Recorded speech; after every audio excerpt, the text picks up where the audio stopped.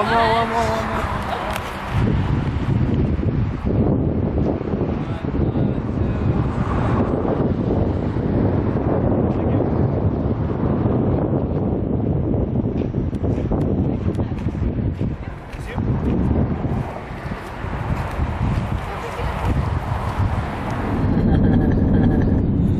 hãng rượu đây. Nga phải sợ. Hãng rượu gì, rượu nho hả? Dạ, rượu nho. Hãng rượu nho đây, đi hãng rượu nho. Linh Đỉnh uống không sai không về. Mẹ thị hết đó. Không sai không về. Mà sai cũng về không được luôn. Sai. Với anh nó sai cũng không về được luôn. Không sai không về mà sai cũng không về luôn. Tại đâu có về nói đâu về. Thành phố NaPa. Thành phố NaPa. Nãy có NaPa, nãy có bạn đó. Dạ. Làm rượu nho hả? Dạ. Bây giờ nó nổi tiếng nhất thế giới luôn. Dạ, ngày xưa là Pháp. À. Ngày xưa là nước Pháp. Bây giờ Pháp nổi tiếng cái gì? Dạ. Mấy cây này giống cây thông đẹp quá anh chị. Ô, tự nhiên nó lên vậy đó, nhìn thấy à? Đẹp ghê không? Người ta trồng nó chứ sao tự nhiên lên được? Không phải, nó lên theo tự nhiên cái phọt nó vậy.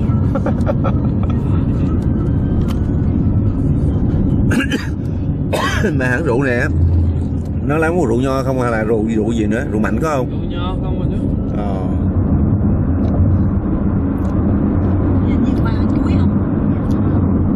Các bạn thấy không? Hai bên đây là người ta trồng nho, ruộng nho, rẫy nho, toàn bộ là nho không. Trồng để sản xuất rượu, sản xuất rượu nho. Quá trời nho không? Trồng cây nào cái nấy ngay hàng thẳng lối. Khi có trái họ dùng máy họ tuốt để lấy trái về hãng rượu làm nho, chứ không phải đi bẻ như ở Việt Nam từng chùm đi để bán lẻ. Một cái công nghệ trồng nho rất là hiện đại của Mỹ. Lát nữa đi tới hãng rượu về tôi uống rượu cho các bạn thấy.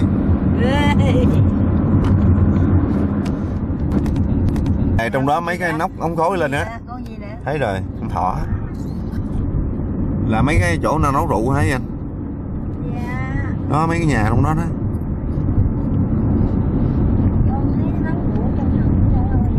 Nấu trong hầm hả? Rượu nè. Ồ, để bình kìa. Ô, quá trời rồi. Ô, wow. Ủa, xe lửa mà đi tham quan hả? Nó không có, nó đi chở đồ chứ. Oh yeah, this is the one. Đúng rồi. Yeah. Ồ, sao mình đón mình đi được không? Từ hãng rượu này. Từ hãng rượu này qua hãng rượu kia hả? Rồi tới hãng nó ngừng hay sao? Dạ. Để coi ai cháu không? Ủa, không thấy ai. Đâu có ai. Rồi nó này nó chở nho đi làm rượu hay gì? Cái này là chở người đi chứ không phải nho. Chở người tham quan hả? Dạ. Có được 3 người. Rồi mấy to dài quá mà không có rồi sao? Để nè, to này nè. Đó, người ta nhóc trong đó. Ồ, to này nhiều nè. Ôi, to sao, mấy to sao này mới có nhiều. Mua vé nha em. Có gì đi chơi. Thì em bỏ vô quay train. NaPa. NaPa Valley Wine Train. To dữ vậy hả? Trời đó. Mua vé là nó đi mà, đi tham quan mà. Coi như đi vòng đất nước Mỹ, chỗ nào có nho là đi hết.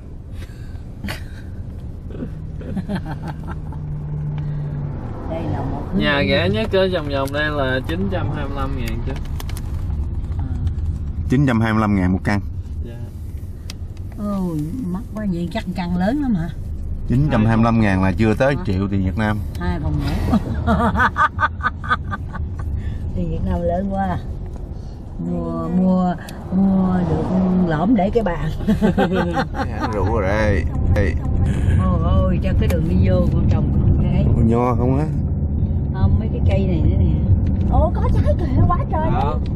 Oh my god, tôi chầm luôn. Đó, trái xanh. Ồ, trái xanh. Nè, nhóc nè, nhưng còn vàng nhỏ luôn nữa. Nhưng mà còn nhỏ. Vàng đỏ là vô đủ thứ. Ôi, đỏ nè.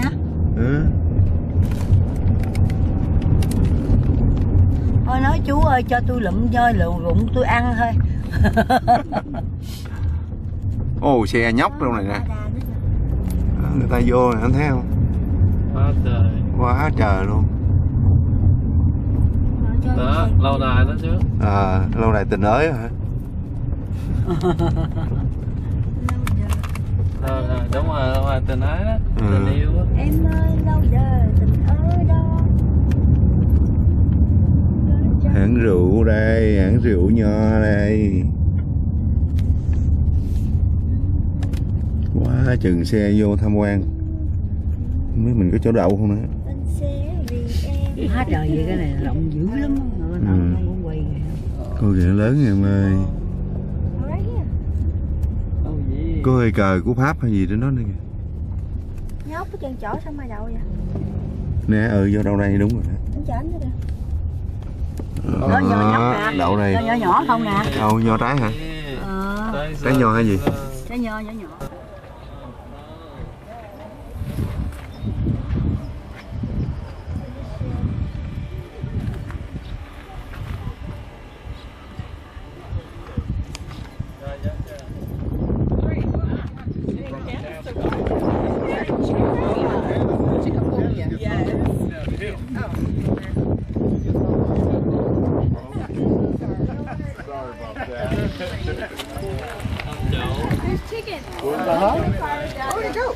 Ông chủ đâu?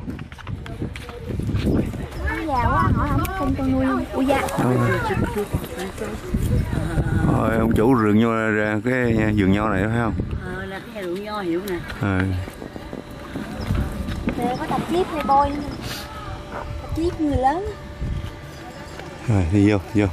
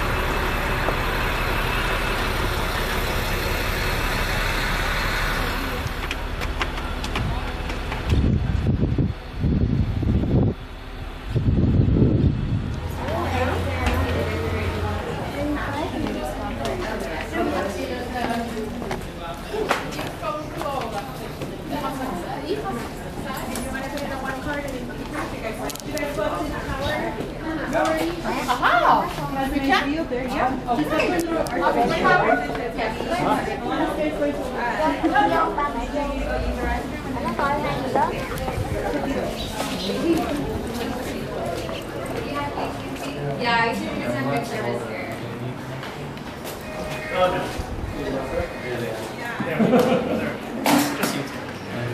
Signature on this one for me. Thank you. And I've been here before. I think I'm not sure. Not too sure. Sure. I'll just look you up by your name.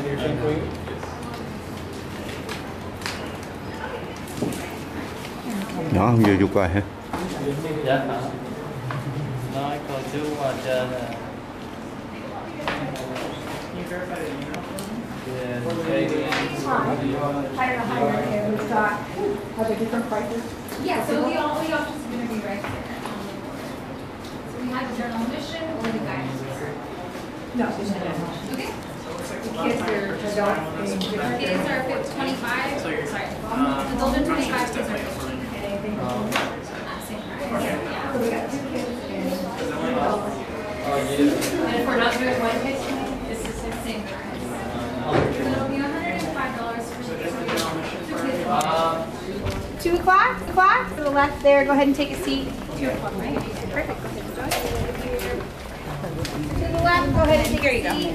Just try to see Kimberly. Thank you. Go ahead and take a seat in our chapel right there. 2 o'clock? Yes. And let me do this too. To the left there, go ahead and take a seat in our chapel. Gì?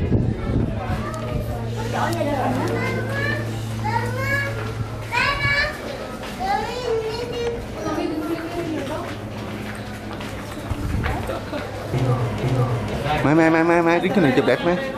Đứng cái này chụp đẹp lắm.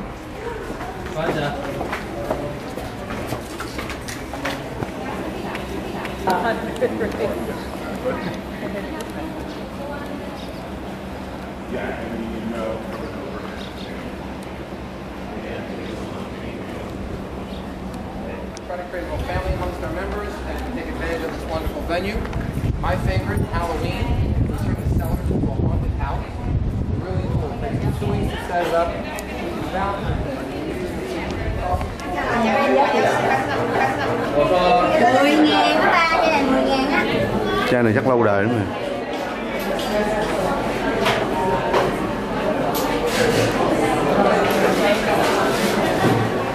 Rồi, chụp hình cái này. Uống dầu này lấy từ nho luôn hả? Lấy này nè hả?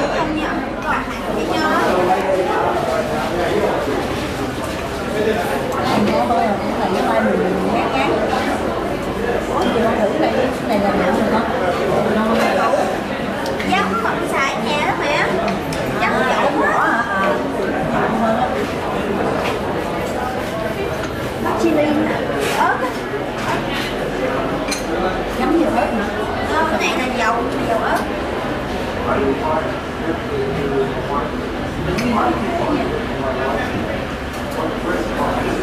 Look at this wine. Look at this bottle. $9,950. Look at that baby. You can buy a used car with that money. And chocolate, black stuff. Super C. Sản xuất từ nho phải không? Cat chips.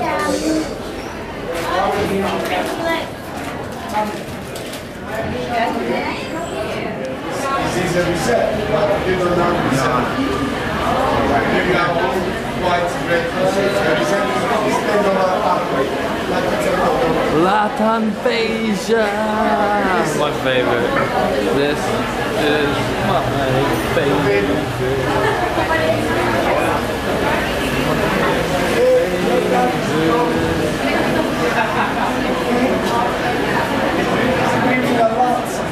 Thôi, cái này rượu cam hay gì mà cam? Rượu này có mật ong chọn. Phải không? Mật ong ngọt. Cái rượu này ngọt này ngon. Look at this.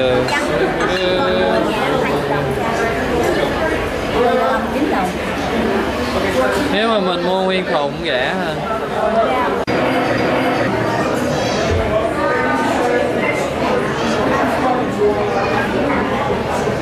This thing right here. Cái này 32 đồng. 50 cent một cái. Đây, muốn làm spaghetti, mua cái này đây. Mua cái nước sauce này đây. 9 đồng 50 cent là làm được. Nhưng mà nếu mà thiếu spaghetti á thì mua cái này nè, bỏ vô ăn spaghetti á, ngon lắm á. Đây, cái này nè, cái này nè, 7 đồng 75. Nghe cái trong này cái này nè, mà không biết cái này là cái gì. Cái này á, bỏ vô spaghetti ăn ngon lắm.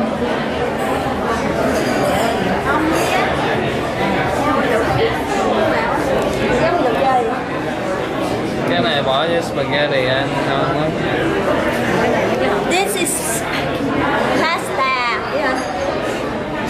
Oh, hot pepper sauce của người Ý đây. 9 đồng một hũ. Nếu ai có nhu cầu thích ăn cay thì mua cái hũ này. Cái hũ này là cái gì đây? Cái này là trái gì của người Ý á. Nó có muối ở trong. Cái này vỏ bí rồi hả? Hay là cái bí khô cháy hay gì? Cái này giống như là dưa leo vậy đó cô. Sấy khô. Nhiều loại rau á, có sấy khô. Nó nhậu. Dạ. Để vô cái này là pasta ăn á.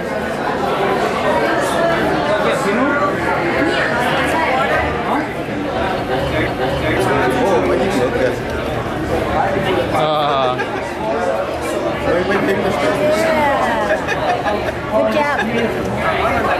I'm just learning to master right. I can't read upside down yet, but so Chardonnay here, Sauvignon Blanc, Joya,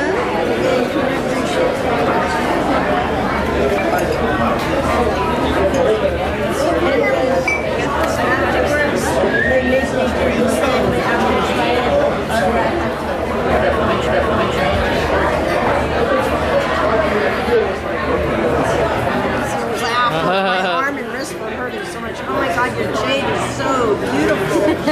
Oh, I love it. It's authentic. We got it from. That means the thief in Italian, which means it's a little bit of this, a little bit of that. It's mostly a blend of Cabernet and Merlot, so it's a good choice. But it has some other wines in it as well. Wine tasting at the Castle of Love. Castle of Love wine tasting.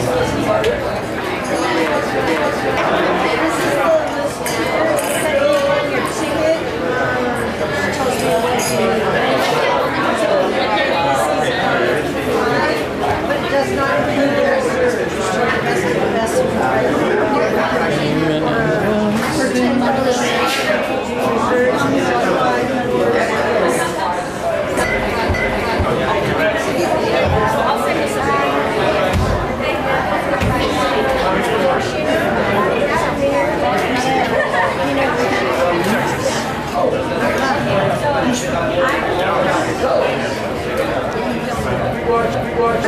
That's the rule when you finish it. Can't leave, yeah.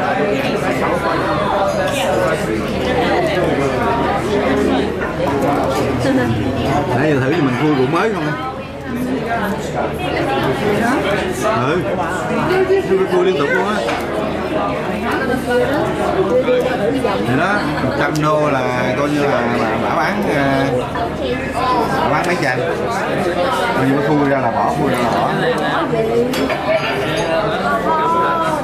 Có đó có người khác, mấy người khác thử rồi có khui mới không?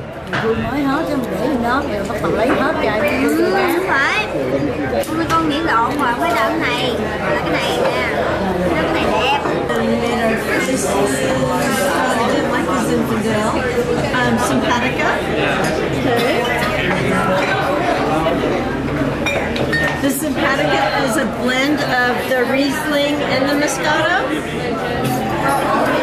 And then that should be here. And here's sweet. So here's Moscato, here's Simpatica.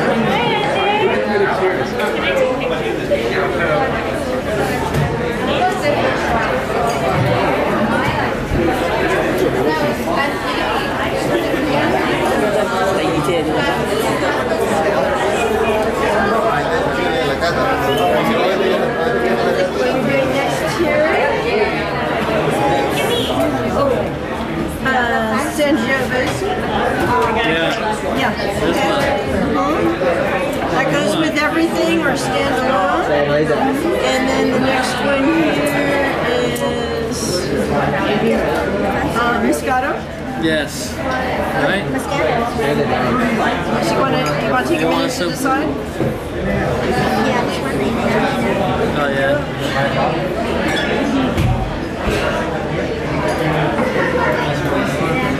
Okay, so now we're at the barbecue and Cabernet Sauvignon. You don't want this? I know, but cái này là cái từ đó mình không được.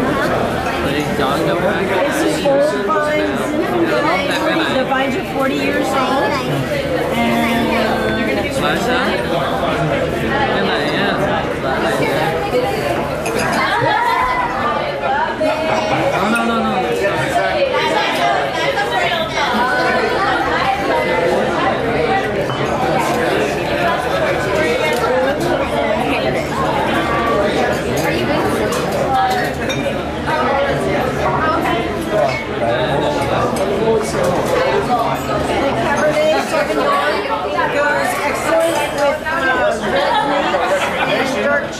and was given 90 points by the Wine Enthusiast magazine, so it's very highly rated. It goes everything for food or standalone drinking if you want to just drink your dinner, the Sangiovese. Okay?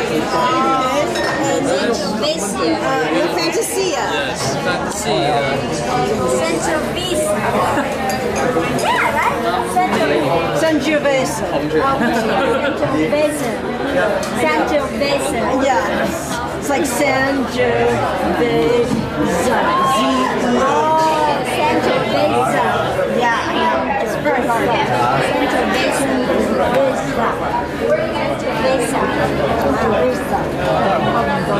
When he showed me the list, I was able to say all the wines, but this one, he's like, "You're sure you've never been in the wine business?" I'm like, "I'm just a professional drinker."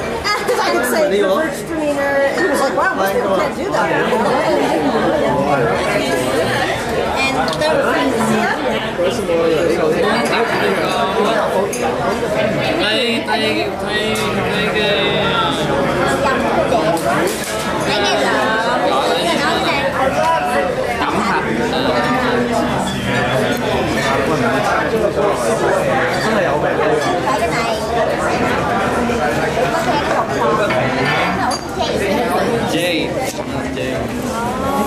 And the Fantasia is a personal favorite of mine. I love the beautiful strawberry color, the aroma strawberries.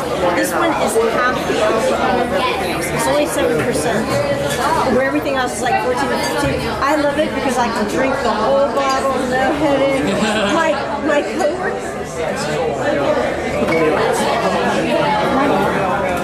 My coworkers like to spike it with vodka or tequila to give it a little extra punch.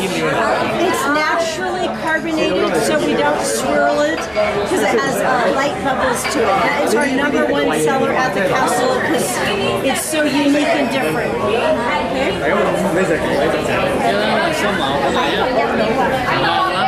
Cái nào? Lấy không? Lấy ngoài đó.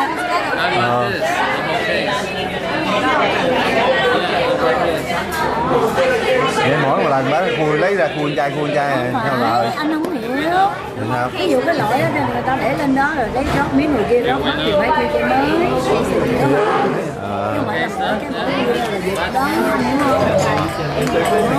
Thì thấy này giờ khui mấy chai rồi. Chạy vòng hết trơn đó, có một anh kia lấy đó. Đưa cho anh kia, cái thử bên kia, hết thì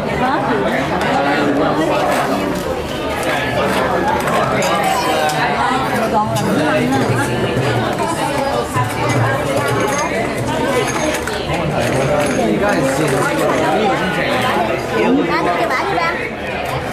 Exactly. So the rest of the rest of the time we had to pack our own trailer. Exactly. And now it's random. Like all each of the table, they have as an napkin. Yeah. So, but it's not like a beautiful paper. It's really dark and dirty. It's not like really clean. I mean, it's not like this one, but it's not really. Well, they probably just don't bleach it. That's probably actually better for you. Yeah, this stuff here is like everything's so overly processed here. The food, paper, and everything else.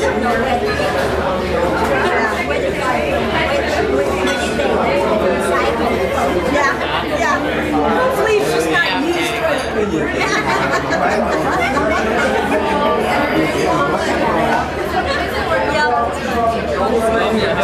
Did you want to take some wine home with you?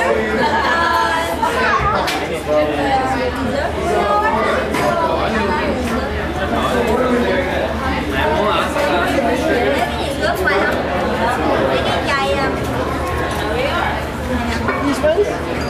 Yeah, you want.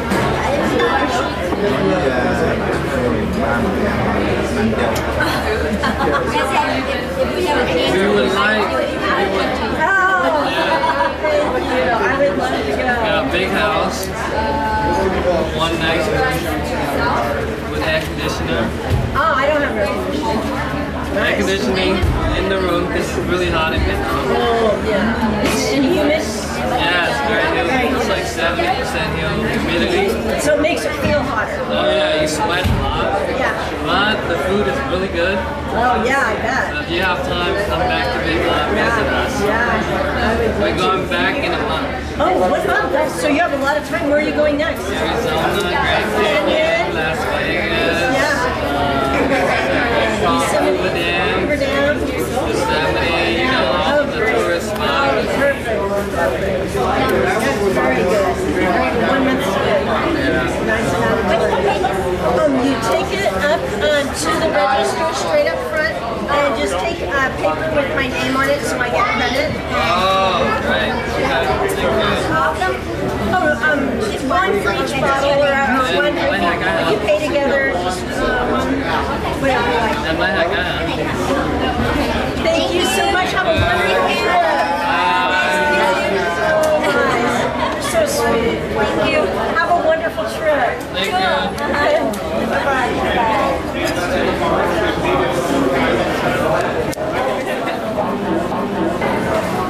Guys, I can come over here. The fancy morning. Are these together? Yes, please. Đã chung hả? Tính tiền. It's gonna be $74.52. Dạ, đây có tên của bả. Nè, tên bả. Hồi nãy mình vô trỏng á hả? Bả tiếp mình đúng không? Dạ, với lại bả bán được rượu cho mình nè. Bả có điểm. Có điểm. Can you give more extra? Tích lũy điểm là mới bả có lương á. She's really nice place. I'm having a good time with her. Thank you. If my parents don't say go home, I'm gonna stay there for the whole day. No girls always chit chat. You can check us out on Yelp and you leave your review for Marnie. Read those automatically. And she just showed it the best It's not your fault. That's what I was gonna go with. Thank you. Bye bye.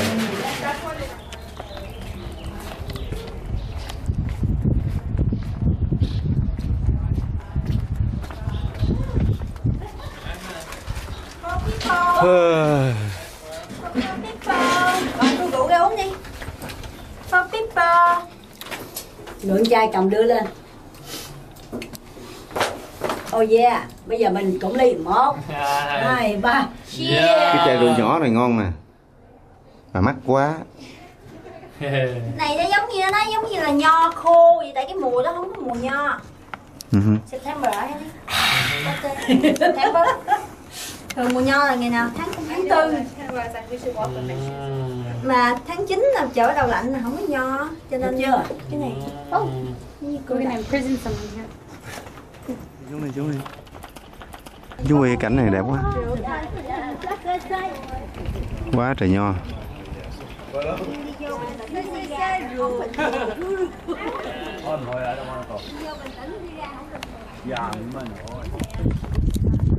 Đâu? Đây nè, đằng này nho nhiều kìa.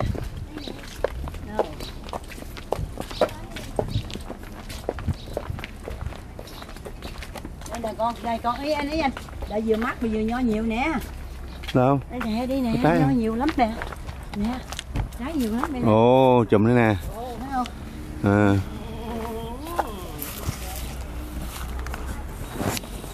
Thấy không?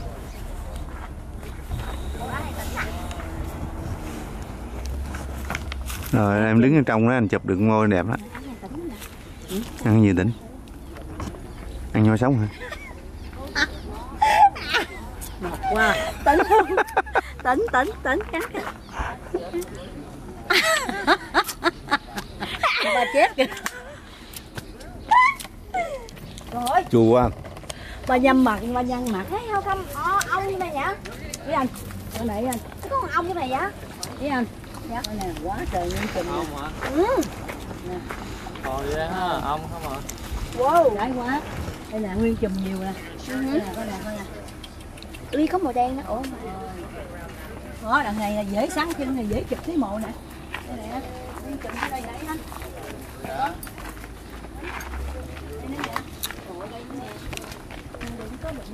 Đó sao đó? Đây nè anh Chiêu. No, it's fine. À,